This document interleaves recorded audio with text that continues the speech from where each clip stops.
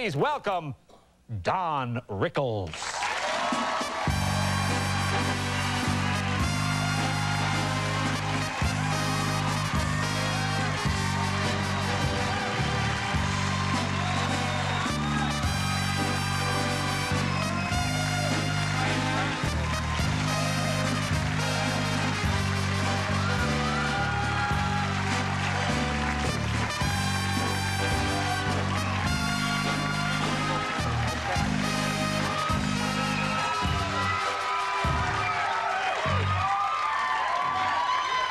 It's good to see you now.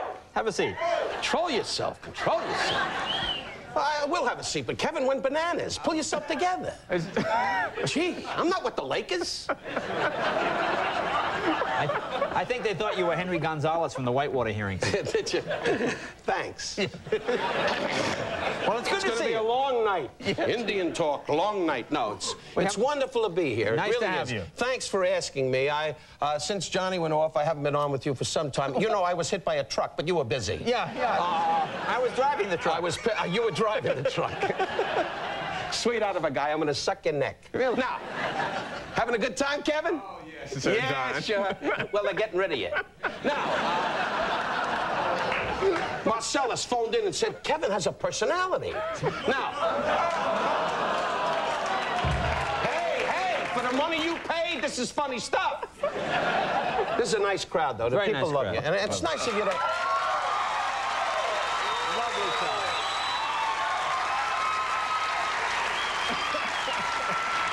I get the feeling I'm at a pep rally or someplace. You say hello. Yeah. Sorry to get excited. Jay. No, I know that throws you excitement, but we know each other a long time. We do know each other a long time. Thanks, Jay. That's a big help. In fact, what? In fact, yours was one of the very first comedy albums I bought. You know Really? I know. I have them both here. That's why I brought them here. Oh, my God. Have you seen these in years? No, I haven't seen Hello, these. dummy, and Don Rickles speaks. There he is. My mother would say, turn that crap off. My mother never used the word crap until I played your record. Turn that crap off. You listen to Jack Benny. What do you listen to that man yelling at people for? You're so sweet, and you're so good to your mother, and she's in Boston now going, Mom, what do they got anybody? And she's walking around getting an immigration paper stamped every day, and she's an American, for crying out loud. Considering she's from Scotland, that's very good. She's from Scotland? But look at you, very dapper here. Look at him with the cigarette here. Look at this kind of. Well, of course, I was a handsome young guy. Mr. Continental. Had a few bad breaks, and that's it. You know. But I was young then, and those were the days when Bill Cosby and Bob Newhart, the button-down mind of Bob Newhart. And those were the days when albums were big, you know. Right. And now that's over with, and I'm on this. Right. But that's the way this business goes. You reach out, you try to get lucky. You know, I heard Kevin was the star tonight, and I said, I got to be on with Kevin, you know. That was my whole life, you know. Now, you're back from where? You've been on the road a lot? No. On the road, yes. I was painting the middle line on the road a lot, yeah. On the road a lot. Your mother come home on the road a lot. No, I was. I just came back. As a matter of fact, I went to a great place. It was called it's the Foxwood Casino, owned by the Pequot Indians. Oh, you're doing well. Oh, you kidding? They circle a hotel every night. That joke could cost me. Now, where I didn't know you were doing...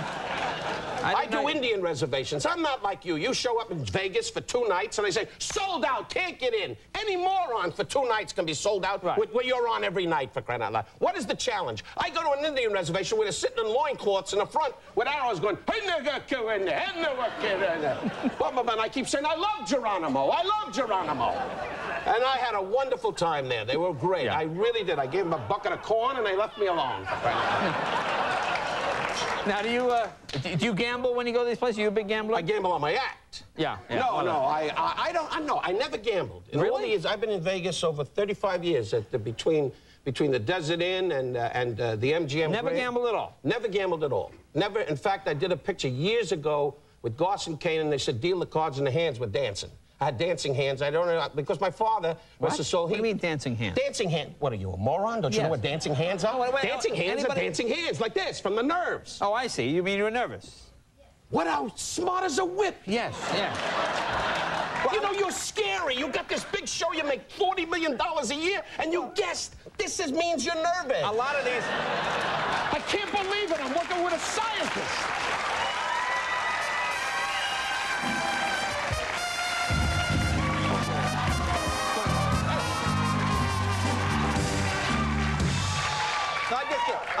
expressions from the 40s throw me. Well, of course. That's why you're on. Yeah. Because, so go ahead. So you got dancing hands, and what happened? Well, no, because I never dealt cards, and I never, you know, not too good at gambling, and never played bridge, never played poker. Did you? No, I'm not a gambler at all, actually. What do you do? Well, I do what I do. I go to Vegas. I do. And you sit around all day long in your garage. Well, no, I know what you do. You sit in your garage going. Mavis, the damn thing is stuck again. And Mavis is underneath the hood going, I'll fix it, Jay. Now, what do you do? What do you do in Las Vegas? None of your business. Ah, there you go. You do the same thing, but without the car. I make love to the wife. All right, there's 2 minutes. Now what? 2 minutes? Yes, Why? 2 minutes. Oh, you're the one that timed me. Yeah. Anyway, I thought you were working the light. Anyway,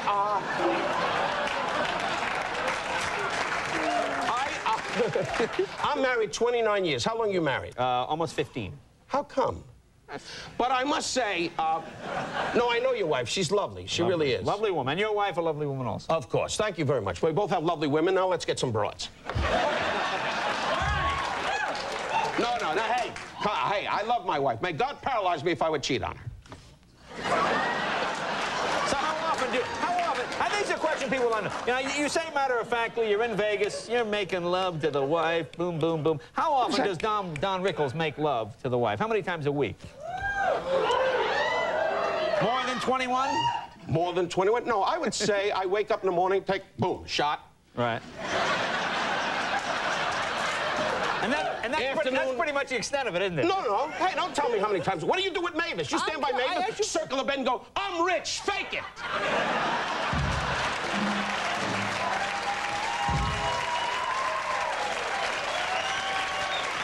How did we get into this? Well, go ahead.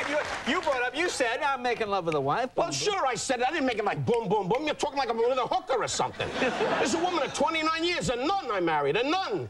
She, on the wedding night, and I was around, you know, before, as we all know, when we're young comedians, and you were as a young man, well, when you're still young. Right. But when in my day, when you're a young comedian, you always fell in love with the singer. I met my wife, and I fell madly in love with her. In those days, she said, listen, that's the way she talks. She goes, listen, did you futz around at all when... Before you met me, did you? Now, who did you marry? Richard Simmons? I'm talking to the people. Sounds like Richard Simmons you married. No, I'm not that desperate. Give me a break. I marry Richard Simmons. You're going to see me in shorts, skipping down the park going, we're free, we're free.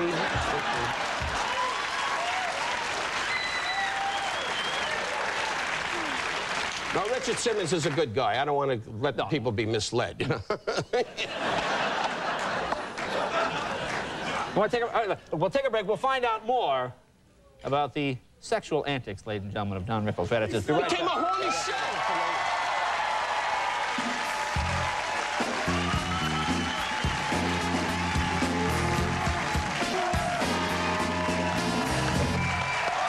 Welcome back. Talking with Don Rickles.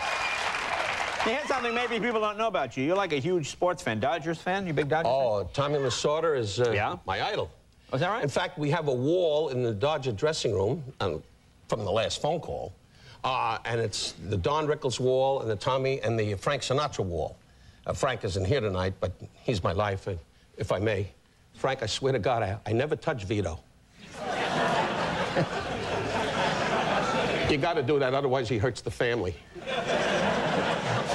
But, you know, and Tommy's been a great friend to us, and the Dodgers are doing great. They have a plan this year. They plan to finish the season. Oh, good. And how many games do you make? Well, I have season seats, and I think I went twice. But see, Peter O'Malley used to have it on Prime Ticket. Now we don't have it on Prime Ticket. So when I go down the dressing room. Yeah. And it's an effort. But I love Tommy, and I love the ball club. Right, And Tommy makes me go to each stall, and they're all the Dominion Republic. They're all young kids, and they're wonderful young men, you know. But you know they know to get on the bus, go to the hotel. They're taken everywhere. So I go to each cubicle and I say, hey, like I'll say to when Offerman was up, I say, or with the different pitches, you know, from the Dominion, I say, how are you? Mate, you talk to Tommy. I'm ready to play. Talk to Tommy, will you? I'm ready to play. And I walk around, I stamp their hand, and they're happy. But the thing is that the whole team, when I leave, I feel like I'm the president of the United States. These guys are so appreciative. You know, Mike Piazza, you don't have to do that. I say, Mike, how do you feel? Hey, oh, I'm going to hit a homer. And, you know, and you give him a cookie and he goes away. Right. It's a whole damn thing, you know. Well, how about, like Lasorda's always on these diets. You ever go on those with him? No, those diets are, they give you what we call in Mexico, like, when you drink that drink, I don't want to mention the product. Don't want to mention it. No, but when you drink that drink, if I may stand up, when you drink that drink, you go, I lost weight.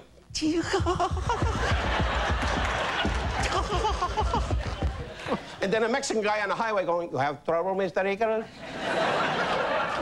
And so I stopped drinking that because the seat in my toilet started to get warped. Really? And so I didn't drink it anymore, you know, and Tommy's still doing it, but now he walks funny. Right. So, but the Dodgers are you a Dodger fan? I'm not a big baseball fan. Do you get out of the house at all? I don't get out much, no. You sit in the house with a candle with Mavis going, we're rich.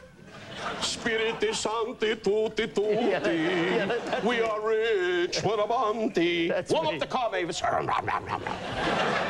how about golf? Are you a golfer? Do you play golf? I do play golf, but every time I play, I volunteer for the Jerry Lewis Telethon. Now, see, I can't imagine you playing golf. Golf, because it's all golf to me is always, he's about to putt. He's getting up to the green. I mean, it seems like gentlemen tiptoeing and whispering. Well, I went down just recently with Bob Newhart and Jerry Parencho and his wife, Margie. They're lovely people. We went down to a place called Cabo San Luca.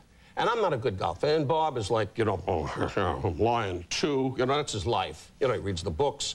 And Margie, great golfer, and Jerry, great guy.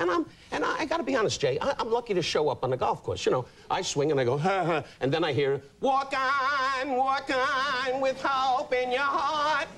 Anyway, so, and that keeps me playing. You know. I see. So we get, it's a little deep, folks. Don't make me put up cards. Don't make me put up cards. And so I did this, and I play golf, and I play badly, but I enjoy it. But Margie said, and they pay for a couple of bucks. Margie Prenshaw said, listen, there's a putt from where your hand is to here. She said, Don, if you sink this putt, we make $25. And I said, okay, Margie, don't make me nervous. As soon as I hear money, I go crazy. I'd rather give it to charity and say, hey, boom, here's $25. She said, just make it. And I take the putter, and I go, boom, 7 miles past the hole. The woman looks at me and goes, what is that, cute? What are you doing? I said, Margie, I can't. When I hear money, I go crazy, because I was never a gambler. And the whole thing was that the damn thing went past the hole, and boom, and they have nervous breakdowns. And Newhart does this great line. You missed the putt. So you got dancing hands as you were... Dancing hands. You never let up on that, huh? No, that's a new... I hope you go to Cedars and my cousin's your doctor. And standing over the bed, and Jay goes, and they have to say, all right, Jay, just sit quiet. We're going to punch you once and hope the jaw snaps up. Oh, your burger's over. Thank you very much. Take a look at him. He can't drink a soda without dribbling all over himself.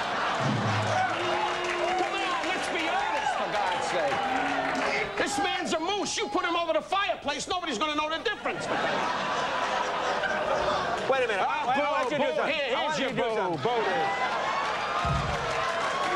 want you to do something. It's going to be a race riot. No. Let's have the audience. Don, just turn your head this way. Is that a coconut?